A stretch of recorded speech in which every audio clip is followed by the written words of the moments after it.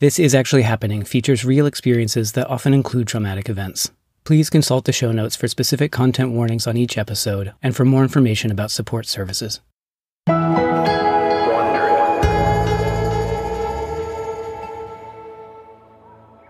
was a lot of crying. I cried about all the things that I was going to be able to do. I wouldn't fall in love, and I wouldn't go back to school, and I wouldn't drive, and I wouldn't travel, and I wouldn't have any of these experiences that I thought I was going to have. It just felt like I may as well be dead.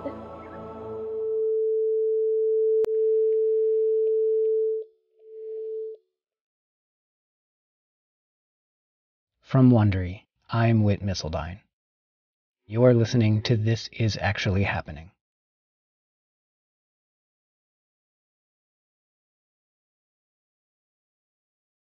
Episode 304. What if you were poisoned?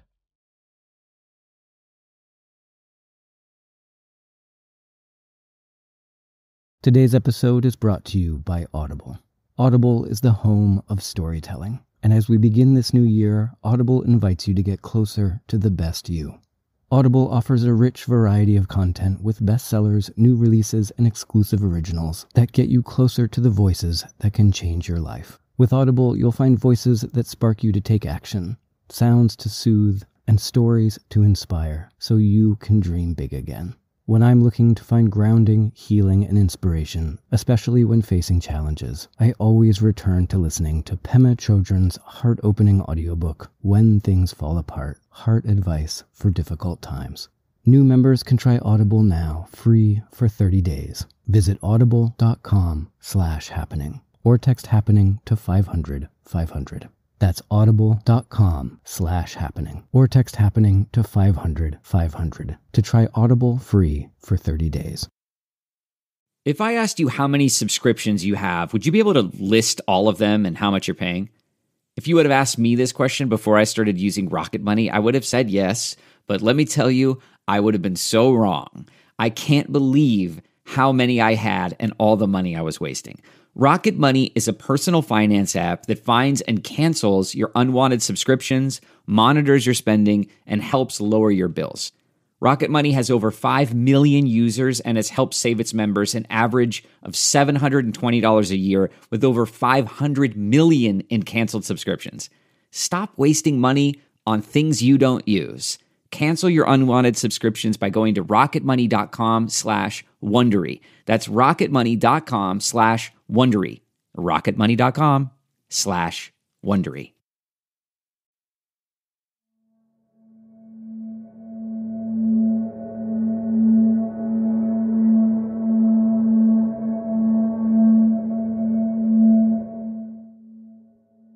My dad was born in Canada. He grew up biking and fishing and, being out in the mountains. And as he got older, he became a chef and he owned a bunch of restaurants. He married in his early 20s. And in that marriage, he had 2 daughters, which are my 2 older sisters. He separated from that woman a couple of years into their marriage. By the time he got to his 40s, he had spent many years in restaurants, running different restaurant-style businesses, and had made a joke to one of his best friends that, he was going to go to Vegas and win some money and then go to Mexico and find a wife. On Valentine's Day in 1989, my dad was in Mazatlan, Sinaloa, Mexico, and he was out at the Valentina nightclub. And from across the bar, he saw a pretty little Mexican. My dad came over and tried to talk to her, but she wasn't really having any of it. Not to mention that my dad couldn't speak any Spanish and my mom couldn't speak any English. But through their broken languages, they were able to get out the fact that my mom was just in the city for the week. She was a nurse, but during the weekend, she went home to help out her family. My dad had made a joke saying that he was going to come find her. And my mom kind of thought, crazy gringo, it's not going to happen. But sure enough, my mom went home for the weekend to a little town called Escuinapa, which is about an hour away from Mazatlan. And My dad rented a car, drove to Escanapa by himself, and up and down the streets until he found her. She was outside the house sweeping, and he pulled up, asked her to go on a date, and then they started their 6-month romance of sending love letters back and forth to each other that they would translate through little handheld dictionaries, writing back and forth about like their love and excitement for each other. They would have met on Valentine's Day of that year, and they were married by September. My mom, her upbringing in Mexico, she is one of 10. I've always wondered if my dad was her opportunity out of Mexico or her way for more or a better life. She had met somebody who, I guess at the time, would have been considered, an attractive man with his big mustache. My dad is 18 years older than my mom, successful, ideally would have been someone who could take care of her, and likely was promising her the world. I always think there was something more that she wanted that she couldn't get from Mexico, or that there was a sense of adventure, but she's the only one who left Mexico for more. I'm the only child between my parents, but my 2 older sisters, who are 18 years and 15 years older than me, for the most part of my life, they were kind of off living their adult lives, and I grew up an only child. Up until about grade 5, I thought I lived in a really happy household with 2 parents that really loved each other. But I remember in grade 5, the first time my parents sat me down and told me that they were getting a divorce. And I remember going to school and crying to my teacher that my parents were getting a divorce and my world was ending. And that would be a conversation that was had my entire life up until their eventual separation in my 20s. So my dad was definitely in traditional terms, the protector, the provider. But the older I got, the more I became aware of my dad's temper. And the older I got, the more I was on the receiving side of my dad's temper. He was pretty verbally abusive, and I would also say emotionally abusive. In my preteen years, I was scared of him. Maybe early high school, I was scared of him. But near the end of high school, I wasn't scared of him anymore. I was likely to talk back to my dad. And, if he yelled at my mom, I would step in. I've always been really loud and outgoing and boisterous and hyper and a little drama queen. And from as young as I can remember, all I wanted to do and be was an actor. I was a weird little theater drama kid, in elementary. And although I was outgoing and loud, I think I still was quite shy and meek and fragile and really sensitive. I had auditioned to a special high school that was across the city for their theater program. And so I would be starting high school in a school where I knew nobody. But I was so passionate about acting and theater that I was willing to take that leap. And once I went to that school, it was the first time I ever really took stock that I was Mexican. It was a very white, very privileged school, and everybody was wearing Abercrombie and Fitch. It was the first time people started referring to me as Mexican, sexy Mexi, beaner, any kind of nicknames meant to be endearing, but still derogatory. I was awkward in that drama kid, weird kind of way. So I think I was a little bit of an easy target for girls who were a little meaner, a little more sure of themselves. And I wanted to be invited to parties. And so I definitely think fitting in and being accepted became something that I always wanted from folks and wanted to receive from my peers. I remember becoming friends with this girl. Our boyfriends were both best friends, and so as a result, we started becoming friends, and by grade 12, we did everything together. If you invited her to a party, it was an invite for the both of us. By our grade 12 year, she basically was living with me. She had absolutely no rules. You know, like her mom would buy her booze. She could stay out all hours of the night. But she was also the most beautiful girl that you would ever see, like a blonde model. Like, she did not look her age. She looked so much older. And I was just this little, like, stubby, 5'2" Mexican standing next to her. And I very much was, like, in her shadow. She was the alpha, I was the beta. But we were inseparable. My parents were never really pushing university on me. And this best friend of mine, she didn't even graduate from high school. So she was thinking of going abroad after high school. And she's like, well, you should obviously come with me. Going abroad with your best friend sounded more fun than trying to pay your way through university. And even if my parents didn't push it on me, I still knew there was like a trajectory in life. Like, you go to school, you go to university, you get a job, you get married, you have kids. Like, there's this trajectory that you follow. But at that point, I decided that I didn't want to be left out. If my friend went on this adventure overseas, like, you know, how jealous would I be? I've got a bit of a serious side or a bit of a worrier side that I definitely get from my mom. And so I definitely remember being apprehensive to book the day that we would go overseas. When it came to us deciding where we wanted to go, my friend was pretty set on going to Australia. And when I told my mom, she was not impressed. But I think at that point, there wasn't really anything that she could say. When we got to Australia, we landed sometime in the morning. This was the first time I had ever been independent completely. We spent a couple weeks in Sydney, and then we went up the coast and we settled in a place called Byron Bay. It's this little backpacker surfer town, really chill living. Nobody wears shoes, eccentric folks, just like a completely different way of life that I'd never been exposed to. And there was a bar owned by two Canadians, and they'd gone to the same high school as my sister, and they gave us jobs to work at this really cool surf shack and learning to surf and meeting lots of boys. And like, I look back on those months and I feel like I had gained so much independence, so much confidence.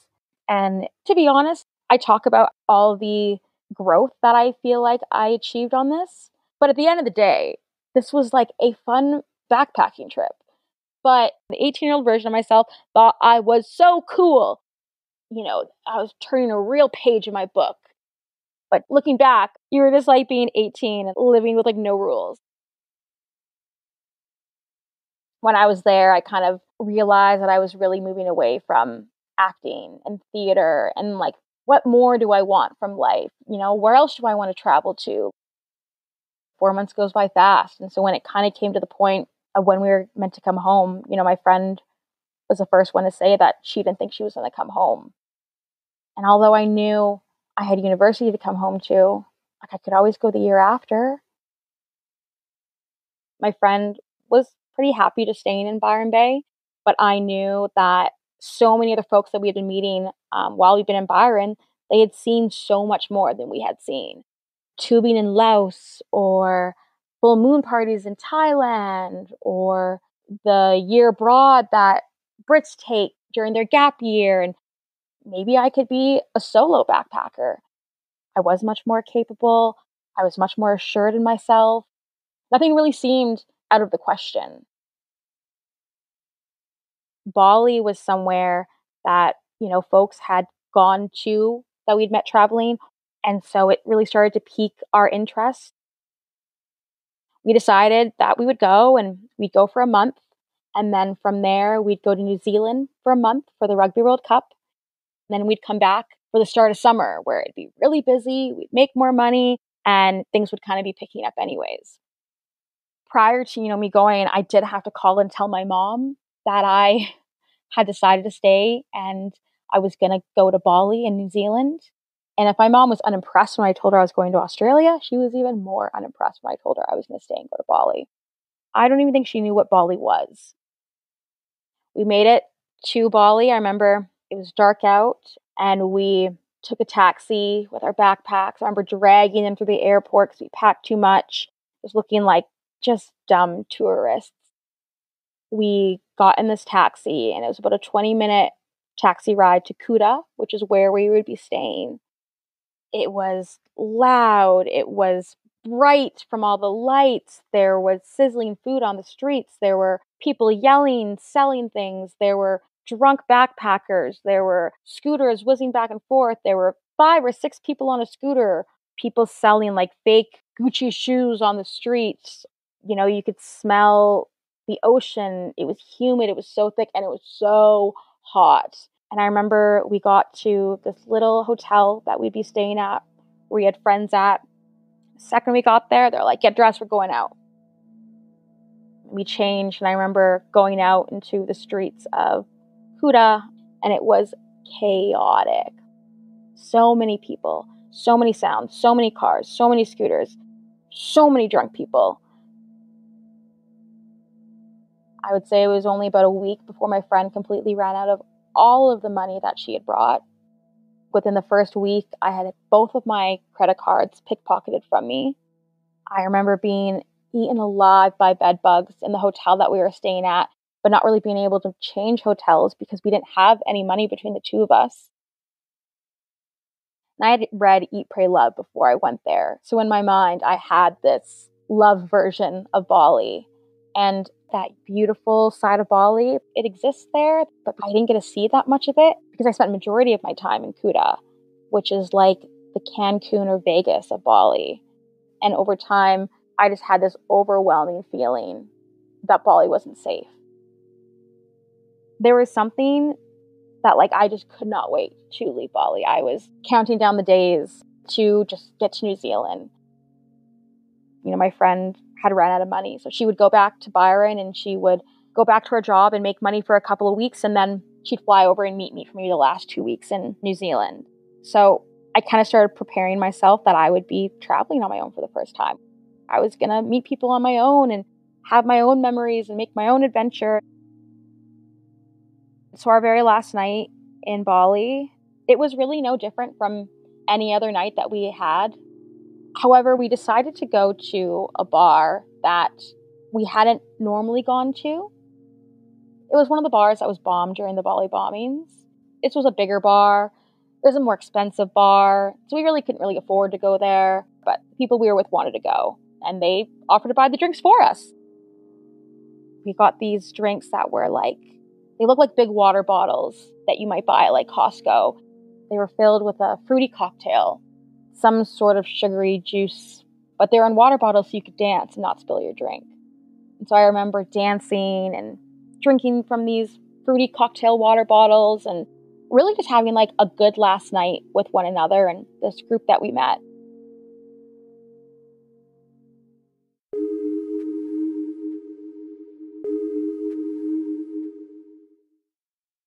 This Is Actually Happening is sponsored by Airbnb.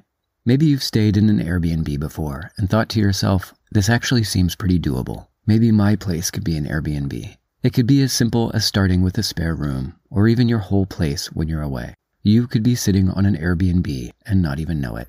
I've been an Airbnb host for over 10 years, and it's always been the perfect way to make a little extra money to help supplement my travels while I'm gone. Maybe you want to go somewhere warm over the winter, and while you're away, you could Airbnb your home and make some extra money towards the trip. While you're away, your home could be an Airbnb. Whether you could use the extra money to cover some bills or for something a little more fun, your home might be worth more than you think. Find out how much at airbnb.com/host. This Is Actually Happening is sponsored by BetterHelp.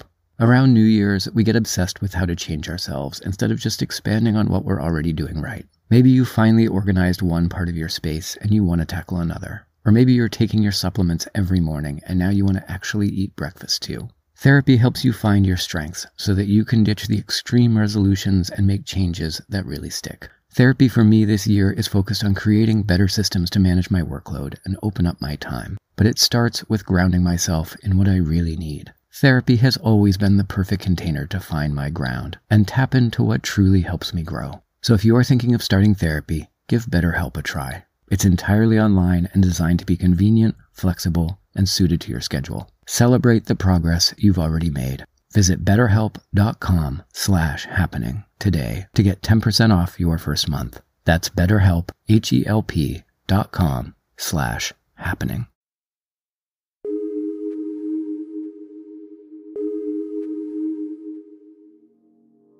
The next day, I woke up and we had a bunch of running around to do that day before our flight later that night. I remember being really cold on the flight, and the girl sitting next to me, who was a complete stranger, gave me her jacket because she must have saw me shivering. And I slept most of that flight. And when we landed, we had landed late, and so I was going to miss my flight to Christchurch, New Zealand. So I had the quickest goodbye with my friend. I was like, I'll see you in a couple of weeks. Gave her a little note that I wrote her, and then I was running to catch my next flight. And when I landed, I was standing in customs, met a couple other younger backpackers, and they also didn't know where they were going to stay. And so we agreed, when we go through customs, we'll find accommodation together. And I just remember when I got to the desk for customs, having a difficult time getting my words out, almost like I was hiding something, but just having a hard time formulating my thoughts. The customs officer asked me if I had my flight out of New Zealand, which I hadn't booked yet because I knew I was going to be seeing some Rugby World Cup games, and I didn't know what day I might be leaving because of that. And they were not happy not having my flight booked out of New Zealand. And they took me into a back room and said that they wanted me to book a new flight within 30 days to leave the country, and they wanted me to have accommodation that night. But I didn't have my credit cards, so I had to call my mom back home in Canada. She was going to book me accommodation. She booked me a flight. I really hated that because at that point, I didn't need my mom. Every time she offered money, I said I didn't want it because I was doing this on my own. And I didn't need her help. And that was the first time she really had to bail me out of something, which I hated. So they let me through customs. And at that point, any friend I had made on the plane or in the customs line was long gone. So I knew I was on my own. I had some Balinese dollars left. So I went up to the money exchange and I got $15 New Zealand dollars back for what I had left. And I realized until I get to Western Union, this is all I have. And then I got to baggage claim and I realized I lost my bag. I had $15. I had no luggage. This is all not going the way it's supposed to be going. I was kind of just fucked. I remember I went into the bathroom and I saw like an automatic toothbrush dispenser. And I was thinking, do I spend one of my $15 on this automatic toothbrush dispenser? And then this lady came into the bathroom and I was wearing flip-flops, like a singlet and jean shorts. She's like, you're not going to get very far in those jandals. I was like, what? It's winter. And I clued in. Right. I look like I should be at the beach right now. And it's New Zealand's winter right now. And all the winter stuff that I have is in my backpack. And so I told her the things going on with Western Union and my credit card and what had happened to my luggage. And this beautiful woman worked at the airport for some car kiosk. So she, brought me over to her kiosk and she let me use her computer. And then she told a security guard about my luggage. And so he went to Lost and Found and brought me all these warm clothes to wear. And then, there happened to be a Western Union in the airport, but she brought me to. And I was able to get, cash advancement and have my credit card sent to the right place. And so at this point I knew, I'm like, okay, my luggage is lost. I'm going to be in Christchurch for a couple days.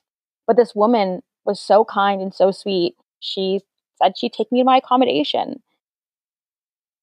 She took me first to her house and gave me some tea, gave me some shoes to wear, told me all about her life and her upbringing and but her dad, who was a pilot, how she was a recovering drug addict, but she'd turned her life around. And everyone I'd met had just been so kind and helpful and thoughtful.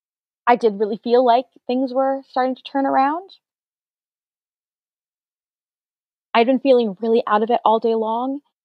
I've had such a horrible day of travel. Everything that could go wrong did go wrong.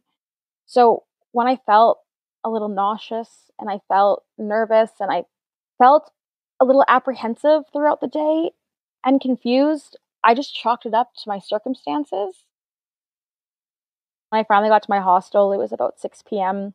I kind of realized, I don't have food to cook. I'm not really up for it to like hang out in the lounge. I'll just go to bed.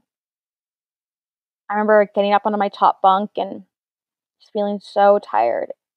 My light was on and I fell asleep. I woke up a couple times in the middle of the night with some really bad dreams. Like I felt like I couldn't breathe, but I couldn't tell if that was happening in real life or that was happening in my dreams.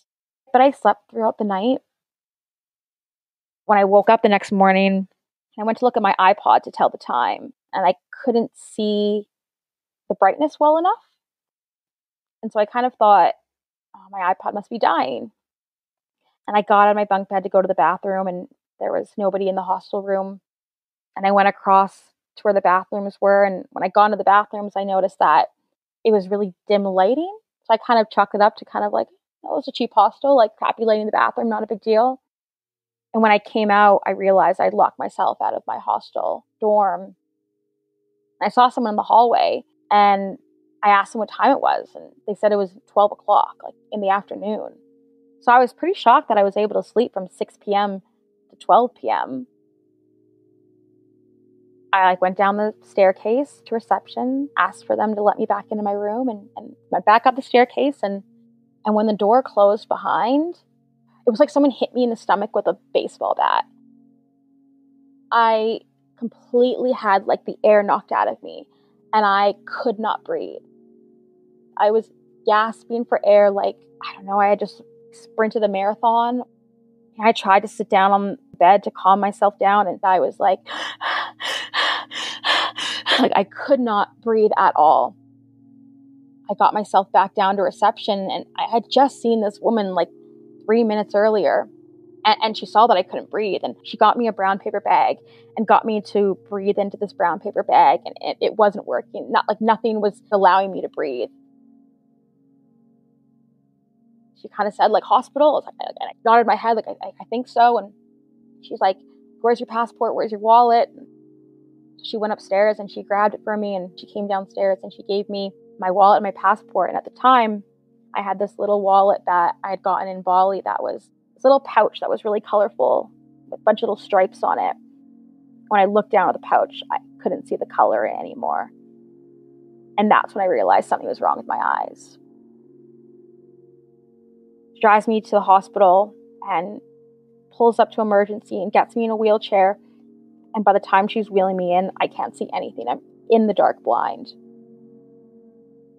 All the doctors and nurses are asking me, my name and where am I from and what was I doing last night. And I've been traveling for the last 24 hours. I just went to bed last night in my hostel, and they don't know what's wrong with me. Like they are now, taking my blood, and I'm telling them like I can't breathe. I'm thinking like, give me an oxygen mask, like put a tube down my throat. Like I don't know what you need to do, but I can't breathe. They kept on harping like, what were you doing last night? Like if you can tell us what you were doing last night, we can help you. You're not going to be in trouble. We need to know so we can save you. I didn't do anything last night. Like I went to bed at 6 p.m. I don't know what's going on, and it's clear they don't know what's going on with me. They're starting to take pictures of my pupils, and they're waiting for my blood results to come back. And this feels like an eternity. They come back to me and they say, Ashley, do you know why there's a large amount of methanol in your system? And I say, I was just in Bali, and maybe it's something to do with their drinks.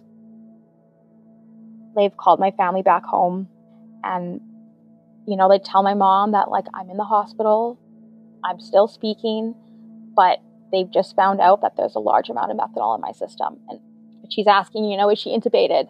Is she breathing on her own? And they're trying to have me breathe on my own. They don't want to intubate me. Like that's the last thing they want to do because I'm more likely to survive if I can keep on breathing on my own. And then that's when they ask her, when's the earliest flight you can get on to be here? Because there's a very good chance that she's not going to make it. Meanwhile, like when you're in the hospital, no one tells you if you're dying. Like they do a very good job at making you feel like everything is going to be okay. And I don't think I thought I was dying or was worried about that until it became clear how frantic everyone became when they realized it was methanol poisoning. I remember asking, am I going to die? And they're like, no, it's fine.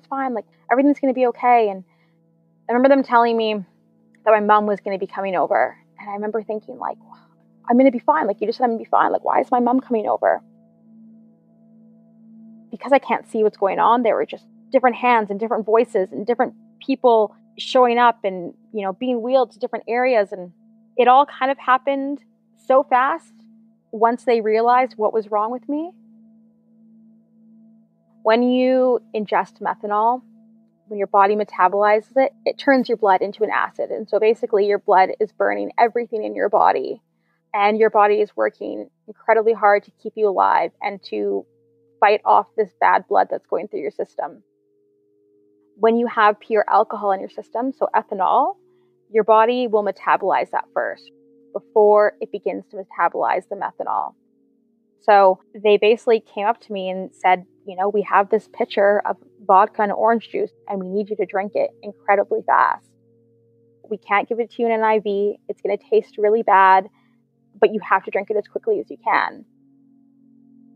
I had this little rocks glass that I would finish it, and then they'd fill it back up. And they'd tell me to drink faster. And I'd drink it, and they fill it back up. It was like the most bizarre drinking game. The drunker I got, the more intoxicated I became, the more my breathing started to slow, the more light started to come into my eyes, the more I was able to see. But at that point, I was wasted. And if I really didn't think something was seriously wrong prior, I really didn't think something was wrong now. Because now I'm like, someone get me another drink, like being fun drunk, Ashley, in the hospital. And they're telling me my mom's going to come over, and I'm like, why? Like, I'm going to go backpacking tomorrow. She's just going to crap my vibe. Like, she doesn't need to come over. Like, I'm having a great time being wheeled into ICU. They just start putting tubes all over inside of me because they're going to do a hemodialysis, and they're going to take out all the blood that is toxic within me and give me all new blood. At that point, like, I pass out, and I wake up the next day and I can't really see. I'm in ICU, and someone comes over and kind of explains to me again, what happened? Like, we found out you had methanol poisoning from something you likely drank in Bali, and we were able to give you all new blood, and everything's going to be fine. And, your mom's on her way to New Zealand right now. And I ask about my eyesight, and they're like, oh, no, it's fine. Your doctor will be here on Monday, and there'll be a surgery, and your eyesight will be fine. I'm not really worried at that point.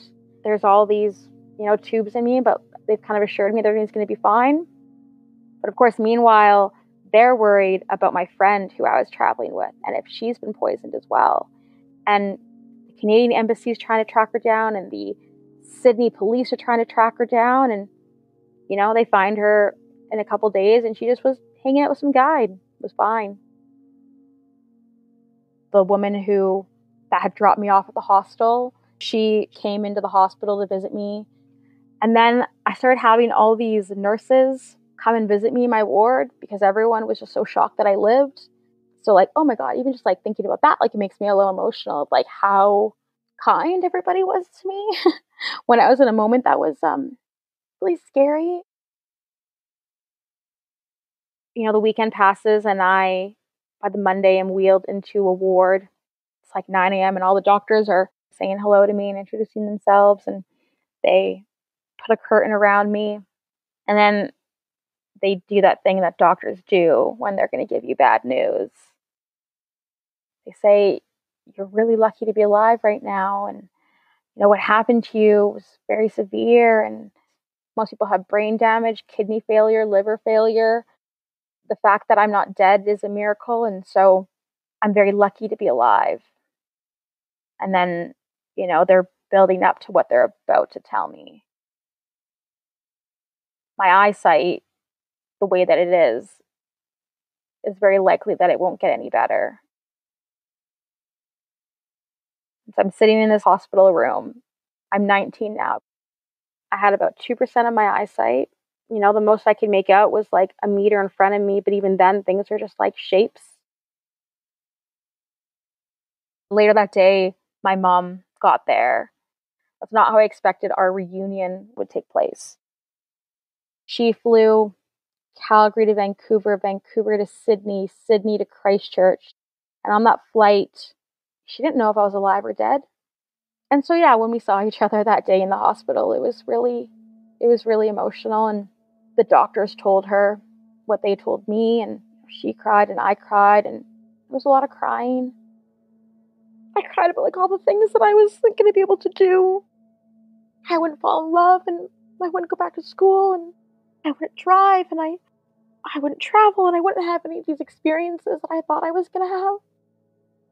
This whole life that I thought that was ahead of me that like wasn't anymore because I was blind. It just felt like I may as well be dead. I was really in denial that this is how my backpacking trip was coming to an end. As it became a bit more clear that this is what my eyesight was, my parents tried to get my friends back home to convince me that I had to go home and see more doctors, and maybe the healthcare system in Canada would be different, and that I had to go home. When I came back to Canada, they do this thing in eye exams where they like hold this tiny little microscope between two fingers, and they like look at the back of your optic nerve. And when the methanol metabolized and turned my blood into an acid, the blood going into my brain and through my optic nerves basically just burned my optic nerves. It was kind of like a TV set. And if you think about the cord that's plugged into the wall being damaged, say from water, the TV itself is fine, but it's that cord that doesn't quite work. And so the signal that you see on the TV or what your eyes see isn't being sent to your brain. I had another doctor tell me that she had only ever heard about this happening in like a small rural town in Canada where everyone had drank like a bad batch of moonshine, and a bunch of people had died and gotten blind. The only other patient that they knew of in Calgary was somebody who had drank windshield wiper fluid to commit suicide. So although she had gone blind, she also had brain damage and kidney damage and liver failure, and so her eyesight was the least of their worries. So I really felt like there was nobody else like me. I couldn't read, I couldn't write, I couldn't drive. I wasn't going back to Australia. I certainly wasn't going back to school. I wasn't going back to my job. All my friends back in Calgary were like, had their jobs, were going to university, and were living like their own lives. And I think it's hard to ask people to be there for you when you don't even know how to be there for yourself. The following year or two was some of the hardest days that I've had. I kept on thinking that I was going to live the life that I lived before. I was going to go on trips with my friends. I thought maybe guys that I had like seen before I left would still like me, but I think people felt bad for me. I would be so bitter about other people and all the things that they were doing and taking for granted. And they weren't taking it for granted. They just were living their life, but they didn't realize how lucky they were. I was angry at myself because I would replay that night in my head. Like, what would I have done differently? Could I have done something different? Was I irresponsible? I tried not to drink that much that night because I knew we were flying the next day. I wasn't wasted. But then, the doctors told me that maybe had I been wasted, I would have been okay. That's why they think my friend wasn't poisoned. They think she's taller than me, she's bigger, she probably drank more real alcohol, and her body never got the chance to metabolize the methanol. But there was no one I could talk about this with. I remember writing this little blog post on Lonely Planet, just asking the world if anyone knew about methanol poisoning, if they knew I'd get my eyesight back, if they knew what might happen to me, because no one had answers for me. I just felt so alone because it is such a bizarre thing to try and explain to somebody. There wasn't, I think, the appropriate rehabilitation. I wasn't set up with like an occupational therapist that was teaching me how to be blind. I wasn't seeing people right away that were going to set me up with maybe the technology that I needed. I was in such denial of my eyesight that I didn't want to tell anybody. I told all my friends that, yeah, I lost my eyesight, but I'm going to get it back in a couple of months. I didn't want to admit that I had lost my eyesight. I certainly wasn't going to be using the word blind. I wasn't going to be using the word disabled because I refused to use a cane. If I ran into somebody when I was out in public who maybe didn't hear what had happened to me, I'd run through the questions that I would ask them. Where are you working again? What were you studying again? Are you still with? And then I'd figure out who the person was. I would do little things like this because I was so adamant that I was never going to admit to my vision loss. I also didn't want anyone's help. Like, I didn't want to be blind, and I didn't want to be treated like it, and I didn't want help. I just wanted my old life back. So I'd say I was a pretty awful person to be around. I was really mad and really sad that my whole life had been ripped away from me. I didn't know how to direct this anger because I can't just be mad at somebody else because they can see and I can't. It's not their fault this happened to me. But then, am I really mad at myself? Because would I have changed anything about that night if nothing bad happened to me? Probably not. I don't think I was being irresponsible or unwise. And then it always comes back to well, why me? Is this karma for something? Am I deserving of this? I'm not going to go on to achieve anything because of this now. I look at all my friends and look at other people, and everyone was just finding themselves and coming into themselves. Like, all my friends and all these other people still have so much ahead of them to look forward to, and I just had nothing. There was no ability to dream about anything. I really grappled with whether it was worth living. I really could not tell you what I imagined for my future because I really did not see a future. I could not imagine how I would date or go to school or have a job or contribute to society or just enjoy life. How would I ever enjoy life again?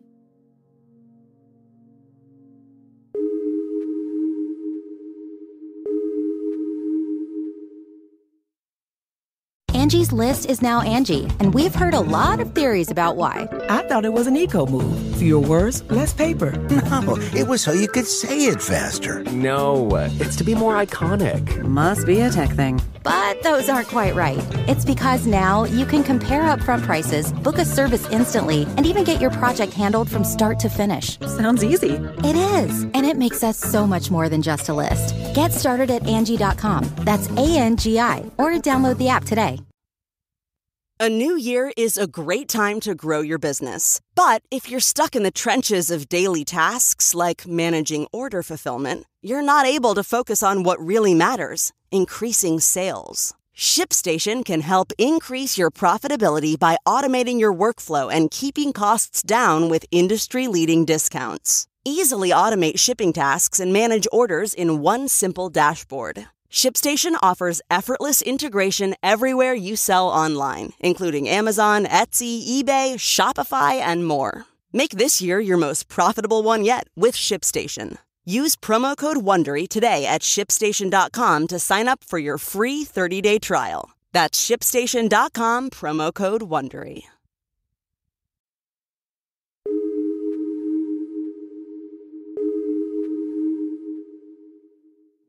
It would be a couple years later that I would try to commit suicide. At that time, I was trying to live a normal life. I was going to university. I had a boyfriend. I had friends. But I still just wasn't happy. I decided to take a bunch of pills. But I told somebody. And, they called my mom and they called an ambulance. And I got admitted to the hospital. And that was the first time that I would be in psych. And people had realized that Ashley was actually a lot sadder than maybe I had been letting on. I don't think I really wanted to die then, but I just didn't know any other way to just make this all stop. As those years started to trickle by, particular things happened that wouldn't necessarily make it better, but just added to the layer of there's got to be more here. Some woman had found that blog posting that I had written on Lonely Planet. and reached out to me. And she was a woman from Sweden, and she wanted to know about my experience. She wanted to know because her and her fiance had been on vacation in Bali. And on a night out, they each had 2 separate drinks, and within 24 hours, he was dead. She was there and watched him die. And all she wanted to know from me was if it was painful, if the methanol put me in pain, because she didn't want her fiance to be in pain when he died. Here I am sitting and complaining about how horrible my life is and how awful this is, when this woman went from planning a wedding to planning a funeral. And then I had another friend write a little thing on Reddit, just asking the Reddit community where she could take her friend who recently lost her eyesight, where she could take her out to have a good time. And some journalist found this and, read about what had happened to me and reached out and, wanted to write a story about me. I did not want to share my story because I didn't want to tell a random bus driver that I was blind. Like, there was no way I wanted to tell the rest of the world that I had gone blind, and I didn't want to bring any attention to this disability that I had. This was nothing that people had heard about. Like, when you would Google this back in 2011, you did not find anything on Google about this. This was unknown to people. And it wasn't until I was in the news and I shared what had happened to me, and I had so many different people reach out to me to thank me for sharing or, just to send support. I realized the importance in sharing someone's story, and maybe by sharing my story, I saved somebody's life. Like, maybe somebody who was going to Bali decided not to have a drink. And so it got easier for me to tell my story. I've met people who it's happened to all around the world. And because sure enough, after I was poisoned, many more people started dying. It was happening in the news a lot more. It happens all around the world, but particularly in Bali, in Southeast Asia. Indonesia has one of the highest Muslim populations in the world. And as a result, the government has put pretty high taxes on the importation of alcohol. And although Bali is a huge tourist and holiday destination and are out eating and drinking, that's not necessarily what the government wants to promote. So they have incredibly high taxes on the importation of alcohol. And to help offset that, bar owners, restaurant owners, hotel owners will buy alcohol off the black market, and they will refill bottles that are familiar to Westerners, bottles that you'd see behind the bar, Smirnoff, Grey Goose. They'd be refilled with homemade alcohol, and then they serve it. Methanol is a harmful chemical that comes out in the distillation process of alcohol. It's meant to be removed during the distillation process. But higher volume of liquid means more liquid that you can sell as booze. So it's not removed in the distillation process when it's being made in these backyard distilleries. When I talk about this, people often think I was poisoned in some tiny little shack or some crappy little bar, but I was poisoned in a bar that's recommended in Lonely Planet. It happens in hotels, nice hotels. It happens in restaurants. It happens in establishments that you would not think to look for this. When you're out at a bar, you think about being drugged. You think about, being taken advantage when you're drunk. You don't think about the alcohol that's coming out of a newly opened bottle that says Smirnoff on it, that it's going to kill you or make you go blind. By being able to tell people what happened to me, to share my experience, to explain that this happens to people and that you don't have to be some irresponsible backpacker or something. This could literally happen to anybody. Now, if you look on the Canadian website for travel, there is a warning about methanol poisoning. I don't think it should scare people away, but I do think people should be aware that this is happening so that people can make informed decisions. 4 years after this happened to me, I decided to backpack through Central America, and I was terrified that I would just die. I've already been so unlucky. Why wouldn't that happen to me? But at the same time, if I didn't do this, then maybe I'd be too scared to ever travel again or do the things that one time made me so happy. On this particular trip, I made sure that anything that my friends did, anything the average backpacker did, like I was going to do. We were just going to find a way around it. I was going to climb a volcano. I was going to swim with sharks. I was going to climb temples and do everything that I would have done had I been able to see. That was a list that I had made for myself, but all the things I still wanted to do. And then I just kind of started checking off more of those boxes. I knew I wanted to study abroad, so I decided to move to England and study abroad for 6 months. Then I met somebody who fell in love with me that didn't know me prior to me losing my eyesight, who just knew blind Ashley, and they liked that Ashley. They were okay with Ashley. They didn't care about my eyes. Then I got a job towards the end of my degree working for like a really trendy, like fun magazine here in Calgary. While I was working there, I was asked to write about a theater company in Calgary that had been making theater accessible to those with disabilities. And they invited me to come see a show. I hadn't been to a play since I'd lost my eyesight. And so it really didn't cross my mind that theater was really a possibility for me. But within a couple of years, I went back to school for acting.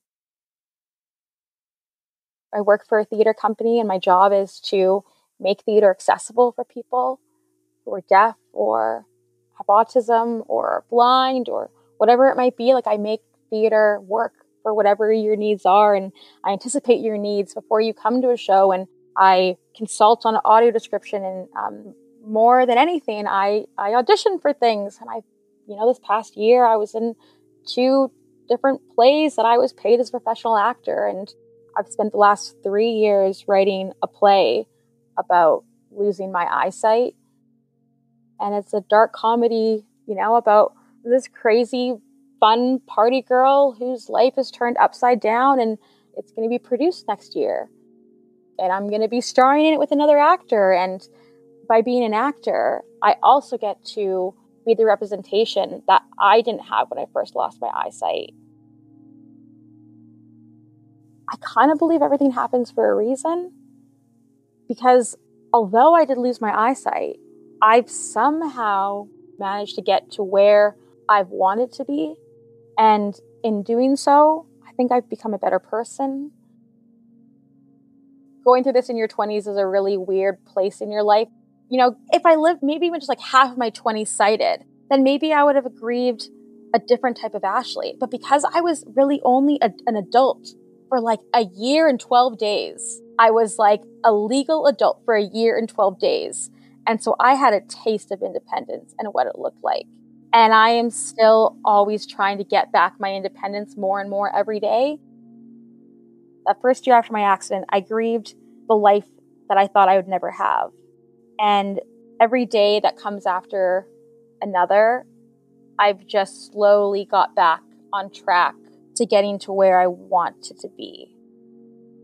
There's still so much more learning I have to do about disability and ableism and intersectionality and racism and how that all plays in my identity. And I'm still learning new things literally today in therapy about why I'm the way that I am, or what kind of PTSD I still have, or how I used to just deal with like racism and being racialized when I was younger. But now I deal with ableism. And what does that mean being a Latin woman who's also disabled? How to continue to accept this, and how things from my childhood, my relationship with my dad, how that might affect the person that I am today. And I'm like, am I angry because of my eyesight, or am I angry because my relationship with my dad? Or do I have that temper because I'm just like bitter and blind? Or do I have that temper because this is something completely else unrelated? And I think it's always been really easy for me to be like, I'm this way because of my eyesight. I'm this person because of my eyesight. But I think I'm so much more than just my eyesight. I'm a lot of different things. I've had to work through my internal ableism throughout, and I'm still working through that. But over the years, I've been able to use the word disability when I define myself without being uncomfortable with the word. I can ask for my needs now. I can advocate for myself. I can advocate for others.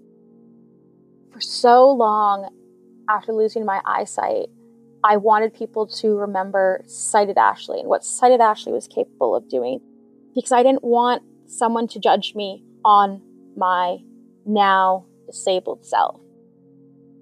I understand now that disabled Ashley can open up a lot of other people's eyes, and I can introduce people to a different life that I've lived these last 12 years.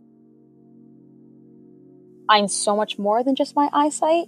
I'm a lot of different things, and they tie into my eyesight, but it's not the only thing that's shaped me. You know, I had someone recently ask me, if it wasn't for your eyesight, is there anything that you'd be doing that you haven't done? And I thought about it for a while, and I was like, no. I just took a really roundabout way to get to it.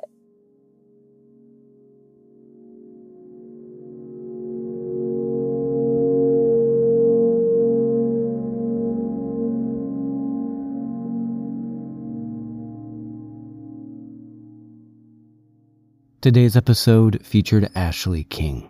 If you'd like to reach out to her, you can email at ashleyjenniferk@gmail.com. Or you can find her on Instagram at ASHKNG.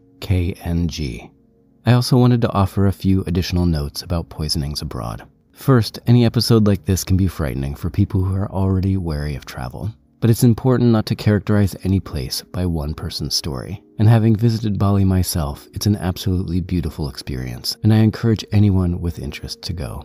That being said, travel always comes with precautions, and methanol poisoning is a genuine concern. Over the last couple decades, thousands of people have either died or gone blind from methanol poisoning in Indonesia alone, where Bali is located. And many other countries, including Brazil, Costa Rica, India, and Turkey, have similar issues with black market homemade spirits. Several articles go as far as to say, when traveling in these destinations, if you want to drink, stick to beer instead of mixed drinks or shots, as methanol poisoning is a specific risk in hard alcohol. But always, as a general rule, check out specific warnings on government websites when you travel, and heed any dangers reported by other tourists.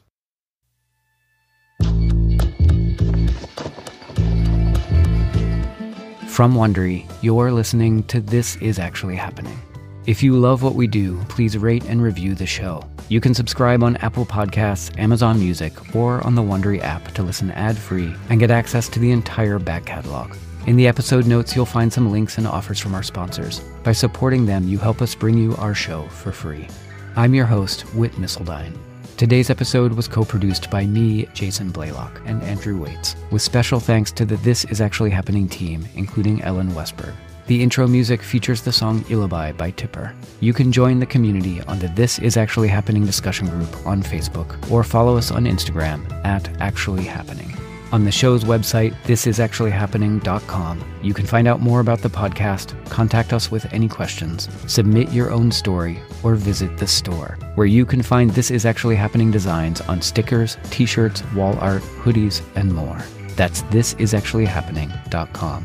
And finally, if you'd like to become an ongoing supporter of what we do, go to patreon.com/happening. Even $2 to $5 a month goes a long way to support our vision.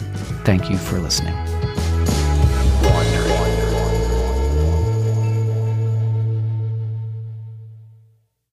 Hey Prime members, you can listen to This Is Actually Happening ad-free on Amazon Music. Download the Amazon Music app today. Or you can listen ad-free with Wondery Plus in Apple Podcasts. Before you go, tell us about yourself by completing a short survey at wondery.com/survey. The holidays usually include hours on planes, cars, trains, crying baby next to you, put on those noise-canceling headphones. Mom and dad arguing about directions in the car, AirPods in. No matter how you listen, we have the perfect headphones-on distraction. A new season of the critically acclaimed Dr. Death podcast is back with a story of miraculous cures, magic, and murder. When a charismatic hotshot doctor announced revolutionary treatments for cancer and HIV, it seemed like the world had been given a miracle cure. Medical experts rushed to praise Dr. Serhat Gumruku as a genius. But when the company's stock skyrocketed to over $500 million, a team of private researchers dive into Serhat's background and they begin to suspect the brilliant doctor is hiding a shocking secret. Binge Dr. Death Bad Magic right now exclusively and ad-free on Wondery Plus in the Wondery app or on Apple Podcasts. Or if you have a whole cross-country drive in front of you, catch up on all 4 hit seasons of Dr. Death only on Wondery Plus.